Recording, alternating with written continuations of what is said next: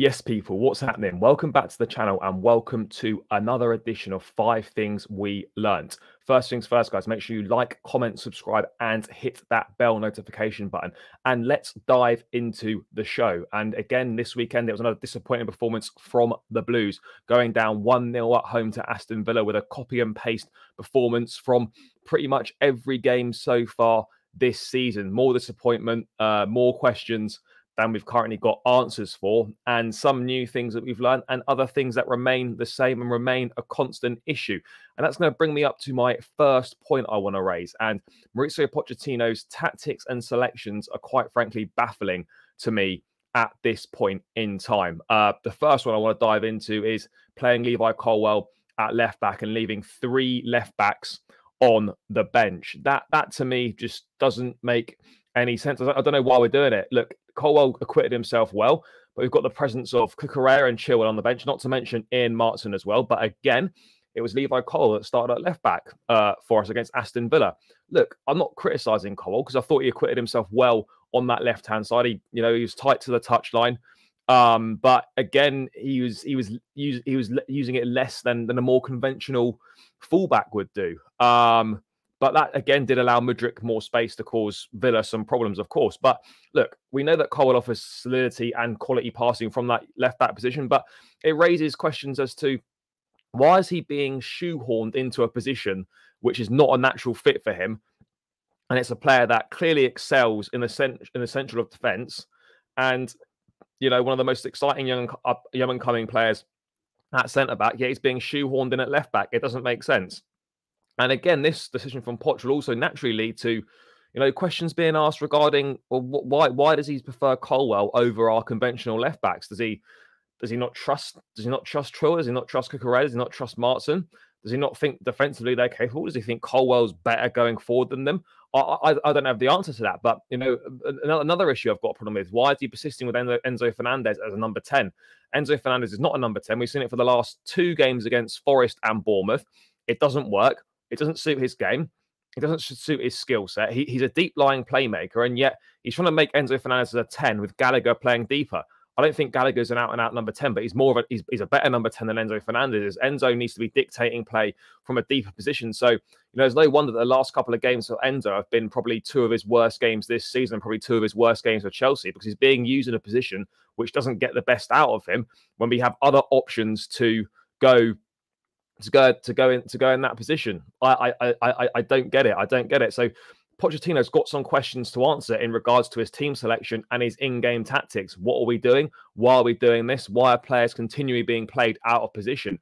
He's not to blame for everything that's going wrong right now, but tactically, team selection-wise, that absolutely falls on him. And there's some big questions that need answering, and there's clearly some obvious answers from my perspective, but he doesn't seem to be doing it. He seems to be stubborn, or he seems to believe that what he's doing is working with the players in the positions that he's playing them in. But something's got to change. And for me, we cannot continue in this situation. All I want to see is Enzo Fernandez playing as a deep line playmaker. I want to see Levi Colwill play as a centre-back. And I want to see Ben Chilwell play as a left-back. It's not asking much. It's not asking much. So that's my first point. Pochettino's tactics and team selections are majorly baffling right now at this point in time. My second point that I want to raise, and it's standard, it's par for the course these days, but our attacking woes continue. The game against Aston Villa was the 13th time, yes, you heard that correctly, 1-3, 13th time that we failed to score in a Premier League game this calendar year. Now, I know a lot of those hark back to last season. It's kind of a fresh start, new Chelsea, new squad, but the same problems are persisting. And it's been the story of our season so far on the pitch, a lack of cutting edge, which is costing us points every single week, even in the Villa game. Again, we created opportunities, but zero composure in the 18-yard box. Absolutely nil. Chilwell missed a great chance. Enzo missed a great chance in the first half. Jackson, again, had a good opportunity. Sterling, I don't even want to talk about Raheem Sterling. Absolutely criminal levels of finishing, criminal level of finishing. No ruthlessness required to finish anything whatsoever. And to make it even worse, the one time we did put the ball in the back of the net, we were offside. And I don't think we can keep playing the card, the underlying numbers were good, we played well. But if we're going to do anything, and as I said many times before, guys, I don't worry about us defensively. Midfield, the balance is fine. We will improve in there. But if you can't score goals, then you are going to struggle to win any games of football. And that is exactly what is happening at the club right now. And this is where I do have some slack with the manager, because he can't make the players put the ball into the back of the net. For whatever reason right now, confidence is on the floor, lack of understanding, maybe just a lack of ability. I don't know. But we cannot finish anything. We can't put the ball in the back of the net. And it was summed up perfectly when Sterling was through on goal. And he could have just tapped it to his right, and Jackson would have had an absolute tap in for a goal. Instead, he put it straight at Martinez. Decision making atrocious. You know, it's not good enough. It isn't good enough, and we're going to struggle and stay in the bottom half of the table if we cannot improve our finishing and our performance in the attacking third of the pitch. That's another major issue, and one that doesn't really look like solving itself anytime soon. Nicholas Jackson, again, having a difficult game. He's picked up a booking as well, so he's banned for the next game. That then brings me on to my next point as well, is that my third point, the squad availability. Despite Chelsea having a larger squad, we got rid of a lot of players. Despite having a larger squad, we're now running out of options to pick for players to play. You know, got ravaged by injury, as we know, with players missing. And now we've picked up another 2 suspensions. So the ongoing injury crisis wasn't causing enough selection problems for the gaffer. Now I've got 2 suspensions to deal with. Nicholas Jackson picking up his 5th yellow card of the season already in just 6 games. Maybe disciplinary issues there for him. Young player, bit of a hothead potentially. I know most of his bookings have been for dissent. That needs to be stamped out. I know Pochettino spoke to him in the week about, you know, reining it in a little bit. Goes and gets booked for blocking a quick goal kick. Stupid things, but he's now going to be suspended for the cup game against Brighton. We've also got Malo Gusto missing the next 3 challenges as well, following his challenge on Digne.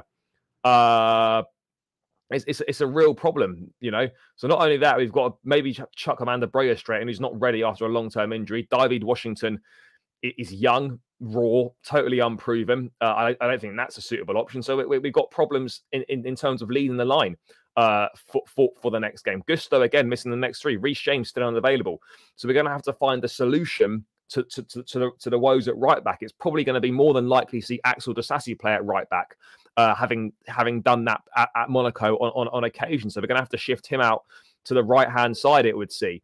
Up front, I don't know what we do, but the increasing amount of unavailable players, whether it's injury, whether it's suspension, is a real issue for us right now. And it's really severely limiting any chance we've got of getting the team together, getting the team to gel, building some cohesion, building some chemistry in an attempt to try and get our campaign up and running. But these injuries, these suspensions are putting more spanners in the works. They really are. I'll move on to point number 4, and a point that I think needs making. I think one that we know. Mikhailo Mudryk showing real ability again. Was a real threat. Second league start of the season, second consecutive start, and we got glimpses as to why the Ukrainians rated so highly.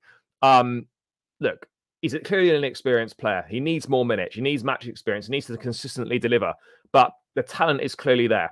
You know, he was phenomenal for me in terms of that pass for that reverse pass for Nicholas Jackson in the first half. He couldn't finish the chance. A great run where we burned around Matty Cash and put a great ball across the box, and there was no one there. And another dangerous cross again, which just went past Enzo Fernandez. So, look, with a bit more luck, he could have had 2 assists. But a big mistake for me was taking him off as he was sacrificed for the red card. When you again, this links back to my earlier point. Like, Pochettino's tactics and substitutions not adding up to me. When you're down to 10 men and you're up against it, you need an out ball. You need someone that can do something. You know, we're going to hit the ball long. We need someone that's got pace to run onto it, make something happen. Mudryk was that guy, and yet he was sacrificed. We had no out ball with 10 men.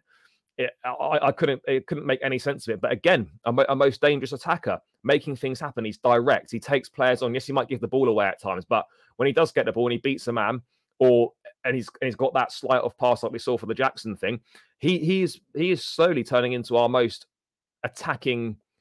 So our most dangerous attacker, making things happen. And rightly so, he should continue to play, but he shouldn't keep being sacrificed as the first player to be subbed off. It doesn't make sense at all. He's the only one that looks like making anything happen at all. And leading on to my Final point, people. What has Cole Palmer got to do to start a game for Chelsea? I don't know if the gaffer's slowly bedding him in, following his move from Man City, but every time he's come on the pitch, he's looked levels above everyone else in terms of what he creates, in terms of his range of passing. A fantastic pass to set up that Ben Chilwell chance, a fantastic pass. What has he got to do to start a game of football for Chelsea? Hopefully he starts in the cup in midweek, but I like the point now where Gallagher needs to be dropped. He's not affecting games. He had a good start to the season, but he's not affecting games. He shouldn't be starting for Chelsea on a regular basis. Cole Palmer was signed to play right wing and number 10, that area in the squad. We're missing our number 10 in Nkunku. Let's get him in there. Enzo Fernandez is not a 10. Get Cole Palmer in there. Allow him to cook. Allow him to do his thing. And we will see him have more effect and more influence on the game. Look what he's doing when he comes on. He created more big opportunities than anyone else in the game when he came off the bench against Aston Villa. So what's he got to do to start? Again, linking back to my first point, Pochettino's tactics and team selections are not adding up right now, not making sense. Cole Palmer has to start. We need as many creative players, as many attacking players on the pitch as we can physically get away with due to our lack of cutting edge and our lack of goal-scoring ability. Cole Palmer can put the ball in the back of the net. He can make things happen. Let's get this kid on the pitch and let's get him more minutes. Simple as that. No excuses anymore. We need to get him on the pitch on a regular basis, playing regular minutes for the football club. Simple as that, guys. Simple as that. But yeah, people, those are my 5 points, my 5 takeaways from the game against Aston Villa. Another defeat for Chelsea. Carabao Cup action up next on Wednesday evening against Brighton. Let's hope for a slight change in fortunes in that one. I'm not feeling too confident. But yeah, guys, let me know your thoughts in the comments below. Like, subscribe, and hit that bell notification button as always, people. And I'll catch you again in another video soon. Up the Chelsea and peace out, people.